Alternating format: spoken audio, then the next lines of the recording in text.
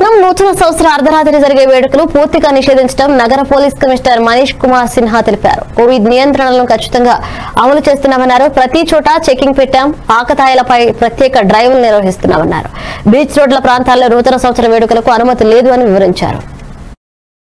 Not a single person or not a single police vehicle is available 3 o'clock in the night. I'll tell you how it all started.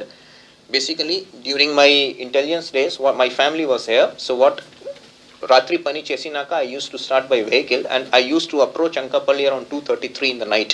Never I found any constable or any vehicle. So we have now started with these PCR vehicles. We are continuously monitoring it. We have started Rakshaks. We have brought down to the main roads.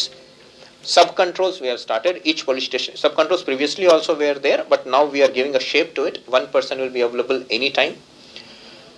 Beats we are monitoring through technology, using technology. So what will happen at the end of it, doing all this exercise, what will happen is that if you enter Enkapalli any time in the day or night and you go to exit at Bhimli, you are likely to find at least 4 or 5 vehicles.